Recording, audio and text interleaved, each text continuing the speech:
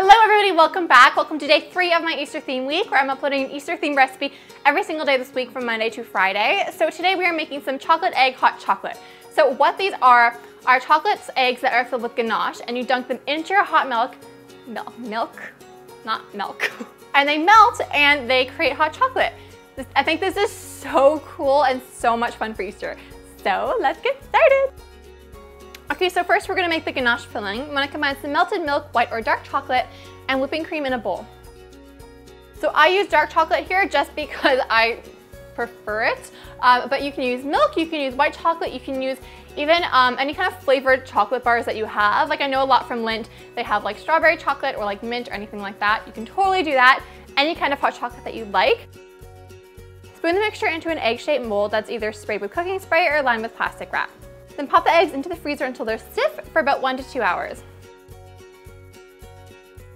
And you guys might see here that it looks like there's like grease or fat that's frozen, that's like set on top of the eggs. So this is because the fats in the chocolate slightly separated. This happens with dark chocolate all the time. It doesn't happen with white or milk. I'm not sure why, but it's totally fine. There's nothing to worry about. It's not gross. There's no like change in consistency. This just seems to happen once it gets chilled for a long time and like the oils kind of separate. So there's nothing wrong with the chocolate. It's more just like a visual thing, probably because it's now ganache and not solid chocolate. But we're gonna be covering it in chocolate anyways, and that's gonna be covered, so it's totally visual. Don't worry about it. I know it's kind of gross, but it's fine.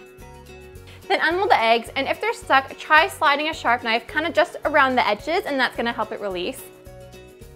And then transfer them to a plate lined with plastic wrap and return them to the freezer. Then combine some melted chocolate chips and liquid coconut oil. Place an egg on a fork and submerge in the coating. Then run the bottom of the fork against the rim of the bowl to remove any excess glaze, then return these to the plate.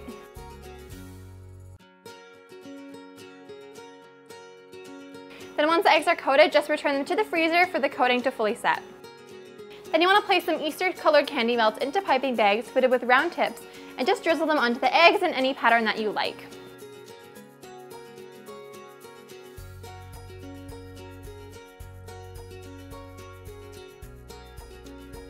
And to serve, dunk 1 egg into 1 cup of piping hot milk. And then just mix until it's fully melted. And so for extra chocolatey hot chocolate, which I prefer, you can add 2 eggs and it'll make it taste much more indulgent and creamy. So thank you guys so much for watching. I hope that you like this recipe.